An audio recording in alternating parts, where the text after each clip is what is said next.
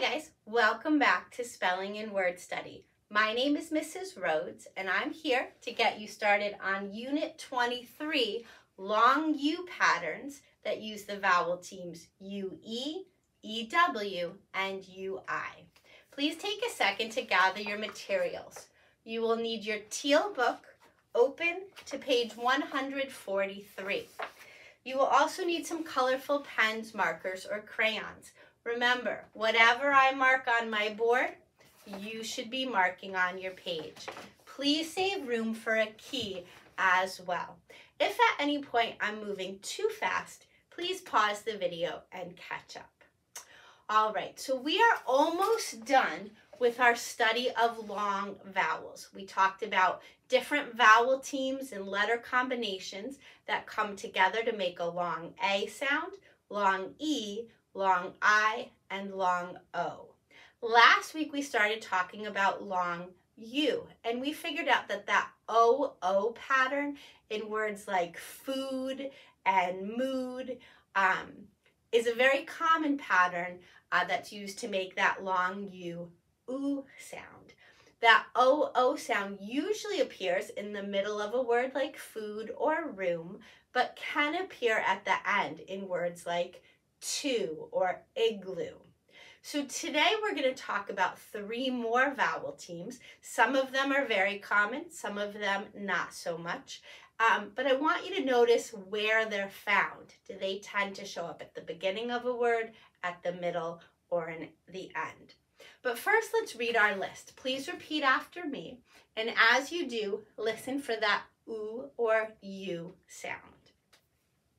Blue, crew, drew, fruit, grew, new, screw, suit, through, true. Did you hear that oo sound? Perfect. Okay, so choose a color. The first pattern I want to talk about is the EW pattern.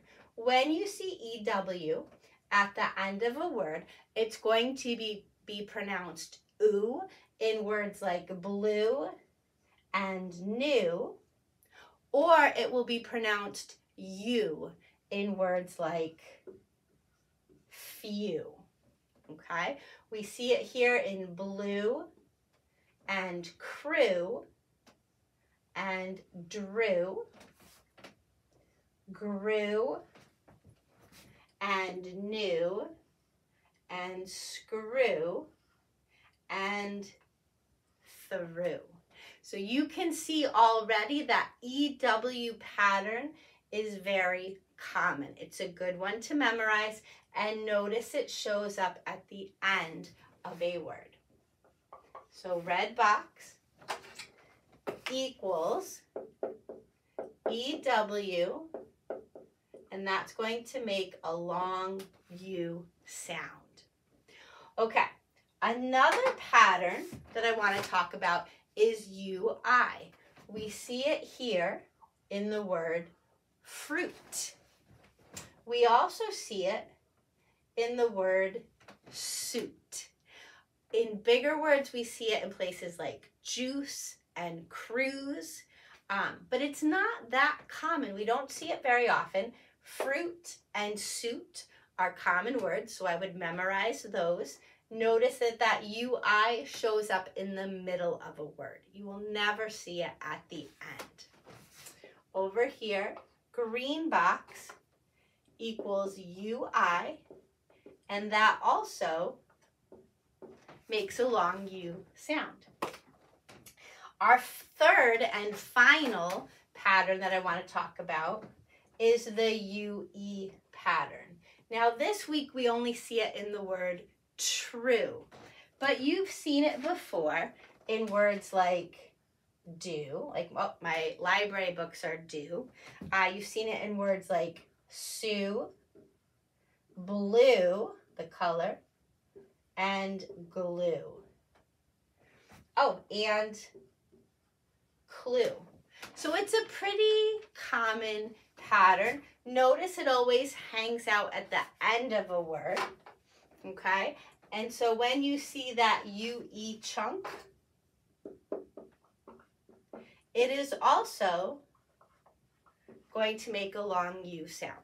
Okay, so 3 U patterns, EW, UI, and UE. EW and UE show up at the end of a word. UI is always tucked into the middle of a word. Okay, just as a quick review, we do have a silent letter team here. Whenever we see KN at the beginning of the word, the K is silent, the N does the talking. So over here, orange box equals silent letter team. They work together. Okay. We also have several homophones this week. Remember, homophones, 2 words that sound the same but are spelled differently and have different meanings. So if we look at this word, blew, that means the wind blew, or I could feel the wind as it blew through my window. So this is the opposite, not the opposite, the past tense of blow. Okay, we could be talking about the wind. We could be talking about our own breath. I blow out my candles. Yesterday I blew out my candles. This kind of blue is different from this kind of blue. This blue is a color. So blue and blue are homophones. We have another one. This here, knew, means like I knew the answer. Now I know it. Yesterday I knew it. This kind of new sounds like this kind of new. But this new is the opposite of old, right? I bought some new sneakers. All right, we have one more homophone on our list. Can you see it? It's another verb. Threw is the past tense of throw. Now I throw you the ball. Yesterday I threw you the ball. There's another kind of threw. Look at all those crazy letters. This kind of threw means I walked through the door, or a bird flew through the window. So blue and blue, new and new, through and through. Anywhere you see that blue squiggle, that is a homophone. 2 or more words that sound the same but are spelled differently and have different meanings. Okay, what I want to do now is I want to just make sure we're clear on our vocabulary.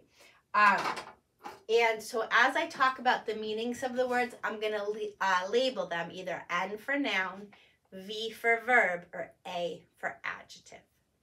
Okay, starting with blue. This is a verb. It's an action word. It's actually the past tense of blow, right? Now I blow out my candles. Yesterday I blew out my candles. Crew is a noun. A crew is a group of people that work together. Okay, so you could talk about a ship's captain and his crew. You could talk about a landscaper who hires people. They're part of his landscaping crew. So it's a group of people that work together. If you know anything about theater and putting on plays, you know that for every play you need your cast. That's the group of actors. And you need your crew. That's the group of people that take care of the lights and the curtain and the costumes and the set changes and all of that. Okay, drew is a verb. It is the past tense of draw. Now I draw a picture. Yesterday I drew a picture. Or if you're talking about cards, right? Pick a card. Oh, I drew the ace, right? It means to pull a card. Fruit is something we eat. That is a noun. Grew is a verb. It is also, just like blew and drew, grew is the past tense of a verb. It is the past tense of grow. Now I grow tomatoes in my garden. Last summer I grew tomatoes in my garden. Knew, we talked about this. This is also a verb. It's the past tense of know. Now I know the answer. Yesterday I knew the answer. Screw can be a noun if we're talking about a screw, right? Oh, a screw fell out of my desk and now it's loose, right? Or I have to tighten the screw. It can also be used as a verb though, because you use a screwdriver to screw things into place. Suit is a noun. It could be like a man's suit that he would wear to a wedding, a pair of pants and a jacket. That would be a suit. It could also be, again, if we're talking about a deck of cards. A deck of cards has 4 suits: the hearts, the diamonds, the spades, and the clubs. So that is definitely a thing. Threw is another verb. Again, it's the past tense. Yeah, now I throw the ball. Yesterday I threw the ball. True is an adjective. It's a describing word, right? Like, she gave me a true answer, or I don't think those words are true. It's the opposite of false, right? So this week we have a mix of nouns and verbs and just a little sprinkling of adjectives. But real quick, I want you to just pay attention to those verbs, because when you get to page 146, you are going to be sorting your verbs into present tense and past tense. Okay? So use your ear, use what you know about the English language to figure out what sounds right. All right, that's all I have for you today. Good luck, and I will see you next time. Bye-bye.